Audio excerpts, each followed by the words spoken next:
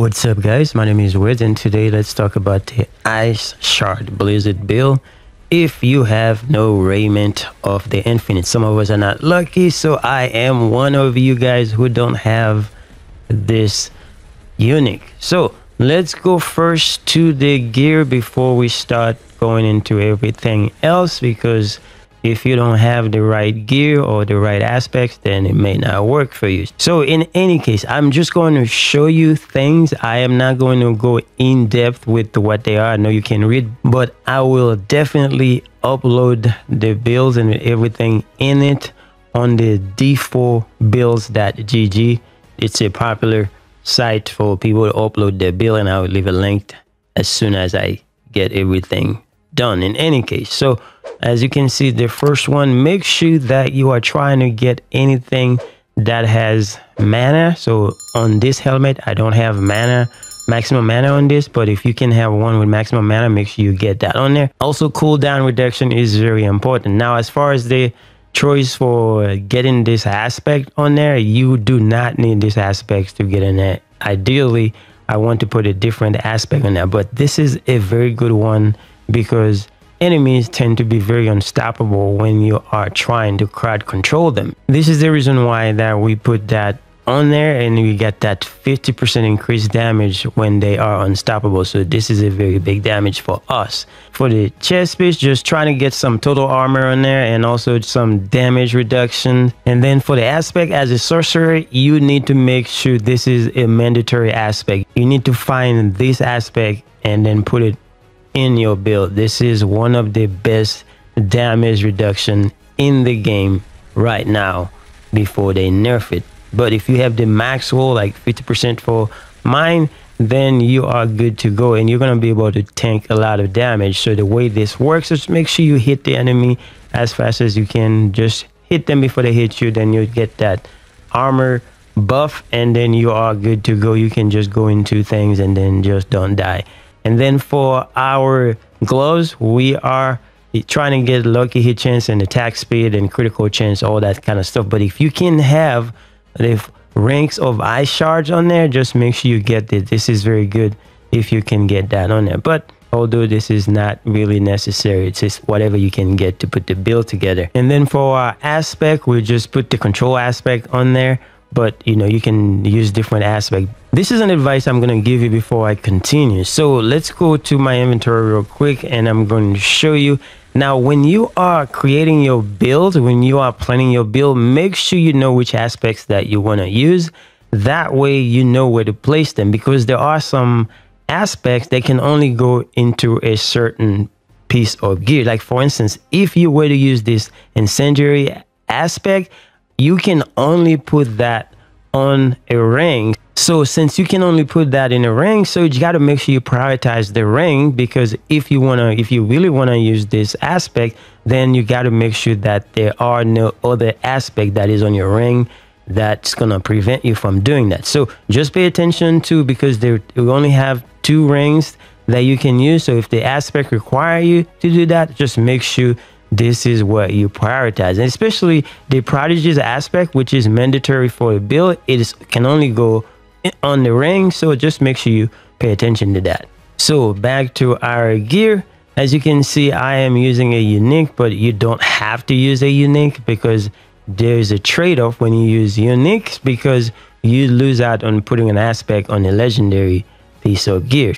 I am using this one because it is not that bad, but ideally I want to use a regular legendary piece of armor. That way I can put an aspect on it. So the more aspect I can add to my build, the better. But those uniques kind of limit you with that option. And for the legs, I'm using the flame shield aspect. This one is also a very good one, especially for us sorcerers.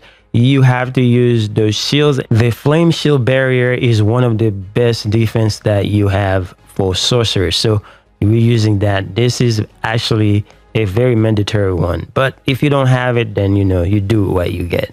And then for our weapon, ideally, I don't want to use this aspect, but this is the best weapon that I have for now. I cannot find a good one with some good stat. So I'm using this for now, but ideally I want to get rid of this and put something else on there. I will show you some other options when we done with the rest of the gear. Now, and then for your focus, now you want to put something that's going to give you some damage, but it's whatever you have. So we're trying to put as much damage as possible that we have on there. So I am using the conceited aspect. And then for the ring, I am using the prodigy's aspect. If you are having mana issue, this is going to be a mandatory one, and then you can only use that on the ring. So just make sure you prioritize this before you start putting other aspect on your gear.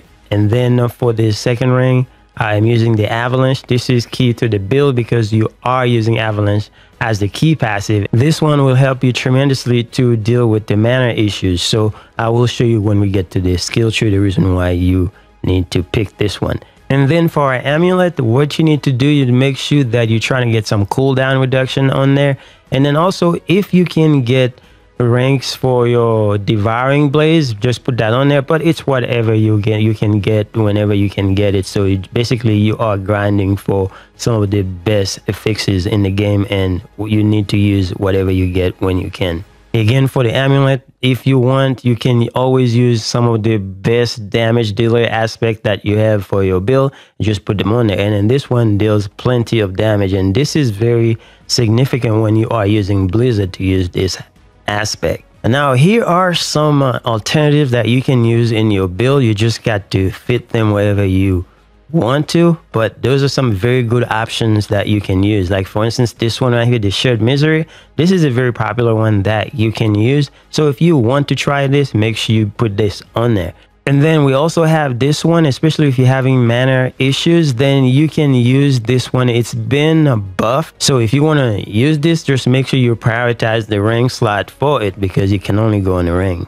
And this is another good one that you can use as an alternative because we are using the enchantment firebolt. Then burning is going to be a thing. So if you want to have a chance to have some mana back, so you're going to have some choices to make because this can only go on the ring. And then last but not least, this is one of the best one that you can use because you get that extra frost nova. And the reason why I'm not using this in the build right now is because I don't have a good piece of gear with the right perks for me to use. But ideally, I would want to put this as a priority in my build. So if you can fit this in your build, just make sure you put that on there. Now onto the skill tree. The first thing I'm going to show you is Arclash. Now you might be wondering why we are using Arclash. It's because this is going to be an enchantment, and with the enchantment for Arclash, as you can see when it says right here, when you use a cooldown, enemies around you are stunned for 0.5 seconds. Now if you have more points in there,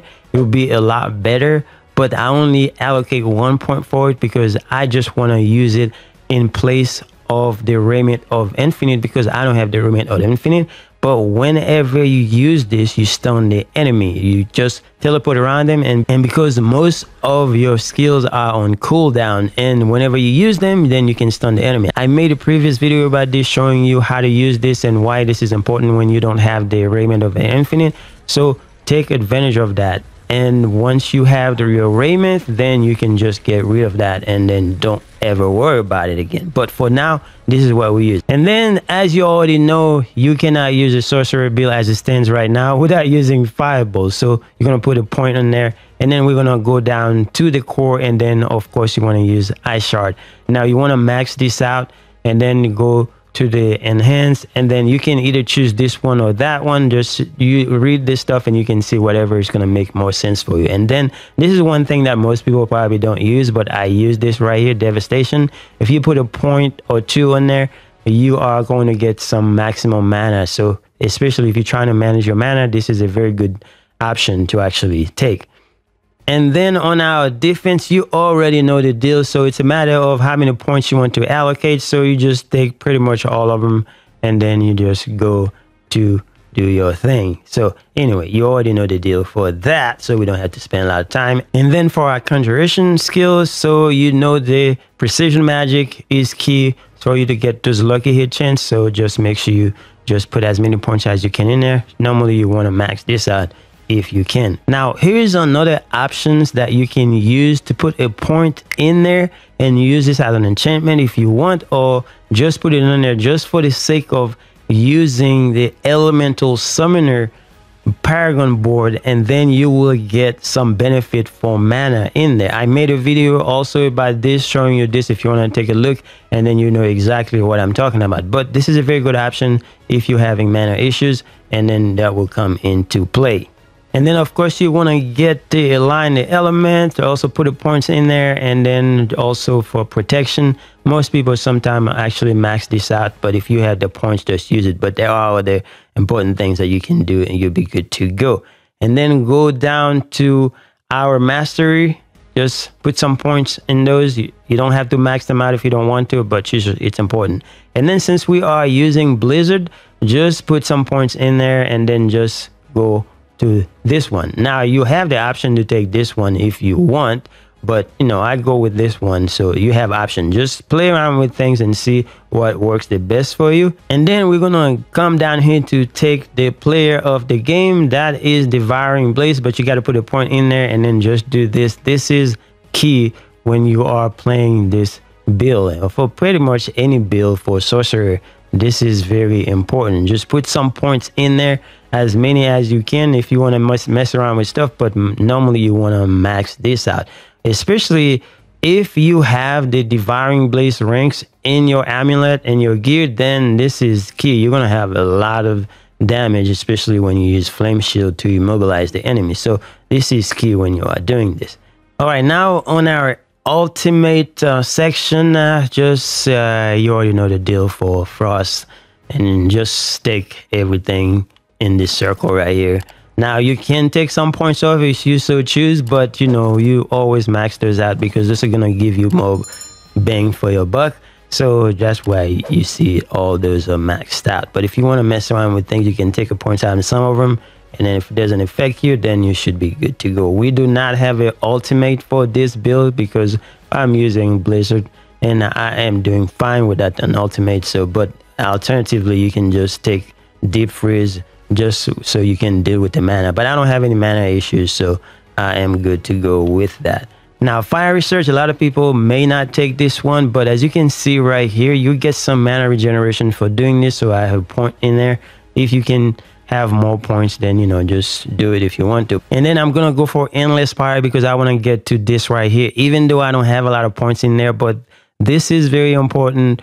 Sometimes you forget to look at your health, and then you are getting poisoned, and then your health go down and you might get one shot. I put that on there because it helps you regenerate some health, even though it's not bad, but it gives you enough time to actually see what you are doing and then just pull out a potion. That's why I use that. But you don't have to use that. You can take the points and put it somewhere else, but that's what I do. It works out for me. It may not work out for you, but you know, you have options. And last but not least in the skill tree is Avalanche. Avalanche is pretty much mandatory for any Ice Shard Frost kind of build that you are using, especially if you're having issues controlling your mana. This helps a lot in that aspect. And then with the aspect that I showed you in the beginning, so you know exactly, this is very important for the build. In any case, let's go to the Paragon board. Now for the Paragon board, you don't have to follow anybody else's path. You just use the board, analyze the board to see what you need based on your build, and then just go from there. But I'm going to show you what I have. Again, I'm going to have a link in the description. That way, if you want to take a deeper look at it, then you can see. Now, this is a starter board, and then you also have the Ice Wall board that I chose. So it makes a lot of sense to take this legendary node because for the barrier is very nice. We are a barrier class, so it is very nice to have that. And then as far as the glyph, now when it comes to the glyph, it is very important to actually upgrade them before you actually use them. That way you can have the range that you need to activate the nodes that you want. But if you have them on there, you actually have the primary benefit of using them. So it's important to put them on there even if they're not leveled up. As long as you get to the nodes, if you want to, you make sure you use them.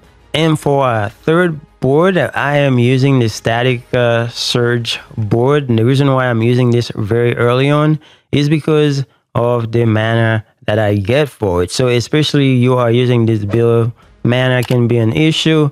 Taking this board early on is very important. And once you get there, just use the path to actually go do what you gotta do.